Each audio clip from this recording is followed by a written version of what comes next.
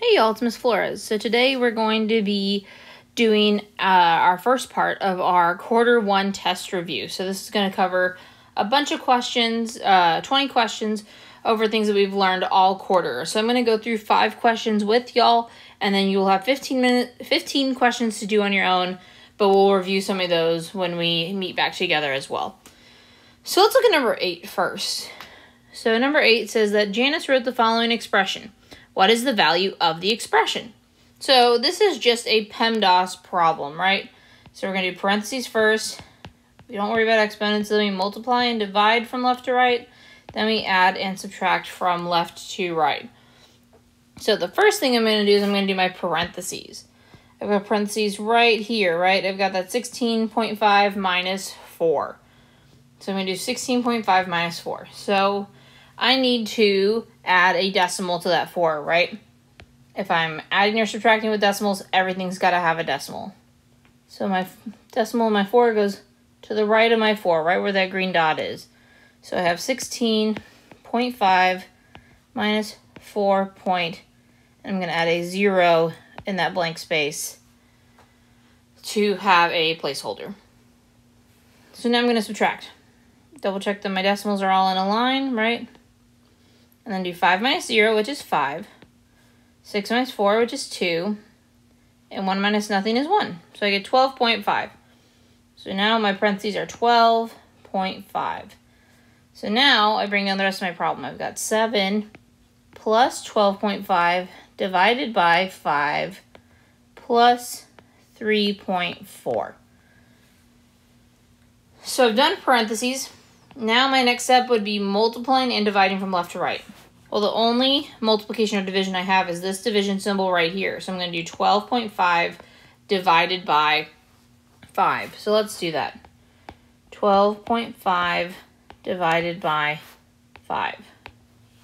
Well, 5 can't go into 1, but it can go into 12, right? 5 goes into 12 2 times. 2 times 5 is 10. I subtract and I get 2. So 5 can't go into 2, but it can go into 25. 5 goes into 25 exactly 5 times. 5 times 5 is 25. I subtract and I get 0.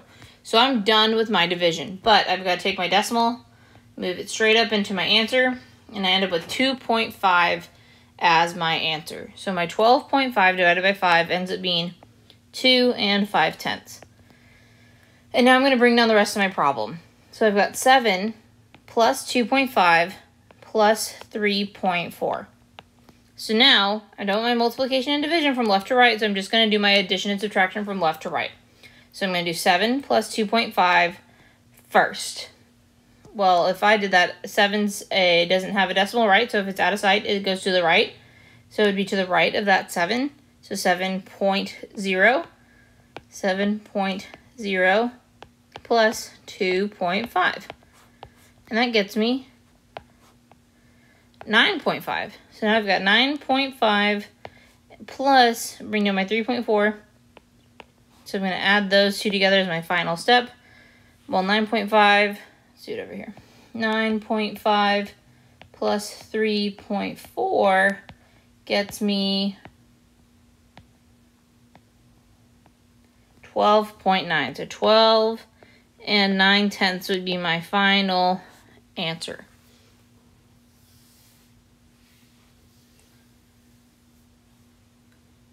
Let's look at our next question.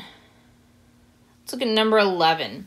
There are 238 skiers waiting to use a chairlift when a ski slope opens in the morning. Each chair seats 4 skiers. About how many chairs will be needed to take all the skiers to the top of the mountain? Choose the best estimate. So let's think about this. We've got the total number of skiers, right? And we have how many skiers can fit on each ski. We got 4 skiers. It says about, right? And it says estimate. So that means that we are estimating. If I am given the total number of skiers and how many skiers can fit on one chair, I'm trying to find the chairs. That sounds like I'm doing a division problem. I'm going to do 238 divided by 4. But when I'm estimating with division, I have to think about compatible numbers, right? I'm rounding to numbers that I can easily do the math with. So let's think about multiples of 4. 4 can't go into 2, but it can go into 23. The closest multiple of 4 to 23 is going to be 24, right? 4, 8, 12, 16, 20, 24. 24 is the closest. And then that 8 that we didn't use becomes a 0. So I end up with 240 divided by 4. Well, this division is easy to do. I'm going to do 24 divided by 4. 24 divided by 4 is 6. But I have this 0 that I didn't use at the end. So I end up with 60. So the best estimate would be 60 chairs. 60 chairs would be the best estimate. So remember, when we're estimating with division, we've always got to use compatible numbers. Let's look at the next question. Number 14. Raymond Elementary sponsors a math competition for 65 students. During the competition, the students work a total of 7,475 problems in 4 hours. Each student works the same number of problems. How many problems did each student work? Well, the important information that I need to look at here is I have the total number of students right at that math competition, 65, and that they solved 7,475 problems, and we need to know how many does each student work. So the information that I don't need is the 4 hours. That information is irrelevant. We do not need it. So if I'm given the total number of problems and the total number of students, I want to know how many each student, every one student worked. That sounds like a division. I'm going to do 7,475 divided by 65. Well, 65 cannot go into 7, but it can go into 74, right? 65 would go into 74 exactly once, right? So you could either, write your multiples of 65 on the side, estimate 65 to be either like 60 or 70 to figure out how many times it would go into these numbers. So 65 is only going to go into 74 one time. 1 times 65 is 65. When I subtract, I get 9. So 65 can't go into 9, but it can go into 97, right? Well, how many times could 65 go into 97? We can add 65 plus 65 to figure out how many times that would go in, right?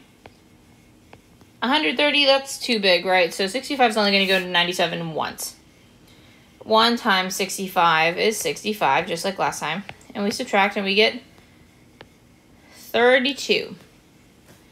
Well, 65 can't go into 32, but it can go into 325. Well, how many times? Let's think about it. Let's kind of round 65 to 70. And we can count by 70s until we get close to 325. Well, I've got 70, 140, 210, 280, 350. That's probably too big. So let's do 280. That was 70 times 4. So let's try to do 65 times 4.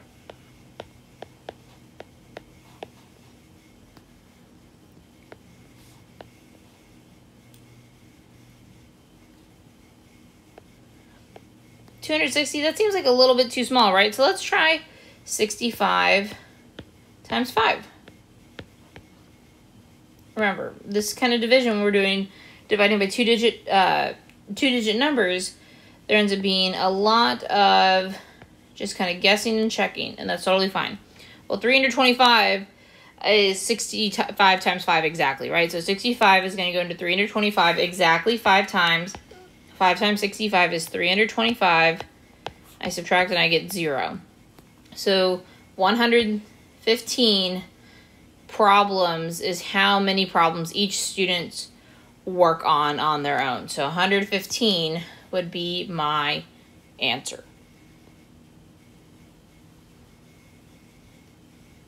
Let's look at the next one. Only got 2 more. All right. So, number 15, to find her portion of the dinner bill, Dana used her calculator. Her calculator display showed 30.6666666 repeating, right?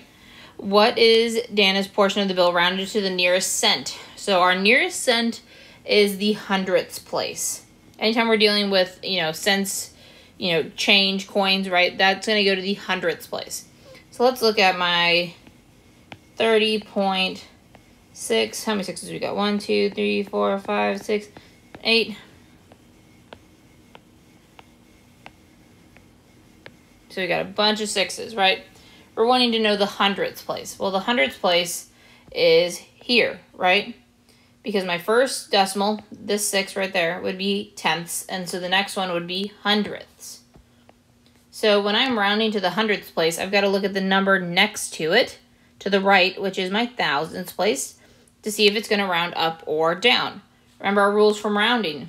0 to 4 rounds down, and 5 to 9 rounds up. Well, this 6 in the thousandths place falls in the 5 to 9 category, right? So that means it's going to round our other 6 up. So this 6 becomes a 7. All of these other 6s go away. Everything to the right goes away. So my 6 in the hundredths place turns into a 7. All my other numbers stay the same. So everything in front stays the same, behind it goes away. So I end up with 30 and 67 hundredths, which would be $30.67.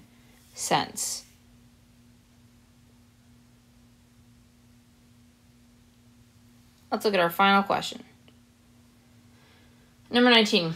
Kara had $100 to spend for school clothes. She bought a skirt for $33.76, 2 shirts for $10.35 each, and a pair of shoes for $23.65. She spent the rest of the money for a belt.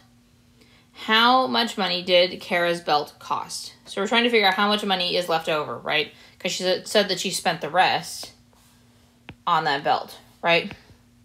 But it says about. About is important. So let's look at our answers. We've got $22, $33, $67, and $43. So it sounds like they just rounded and got rid of our decimals. They got rid of our change and rounded it to the nearest whole dollar. So the nearest $1. So that's what we're going to do. Let's look at our skirt. So our skirt was $33.76, right? So let's think about what that's in between. $33.76 is in between $33 and $34. Well, 76 cents is going to make it closer to $34, right? So our skirt, we would round to $34. Now, those 2 shirts are $10.35 each. So is $10.35 closer to $10, or is it closer to $11? It's going to be closer to $10, right? But remember, she bought 2 shirts. So that's $2 $10. $10 per shirt. And she bought a pair of shoes for $23.65. Well, is $23.65 closer to $23, or is it closer to $24? It's going to be closer to $24, right? So $24. So these are all my amounts that I've got to add up. So I got 4 plus 0 plus 0 plus 4 is 8. 3 plus 1 is 4. Plus 1 is 5. Plus 2 is 7. So I end up with that she spent $78. But that's not what the question was asking. How much money did her belt cost? And she spent the rest of the money on the belt. So she started off with $100, right? So we're going to do $100 minus $78. Well, if I do that,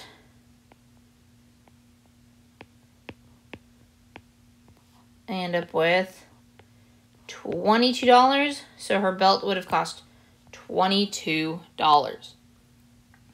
So these are the kind of questions that you can expect on our quarter test. So our quarter test review, we're going to do half of it today, the other half on Monday, and they're going to be questions that are extremely similar to our quarter test. Our quarter test actually has questions that are very similar to all the unit tests that we've taken. So that's all going to cover place value, expanded form, expanded notation, adding and subtracting with decimals, multiplying and dividing with decimals, and then PEMDAS, order of operations as well. So we just did 5 questions together. So y'all are going to do the other 15 on your own, and we will review some of the questions together when we meet back up for our live Google Meets later on today. Let me know if y'all have any questions, and have a great weekend, guys. Bye.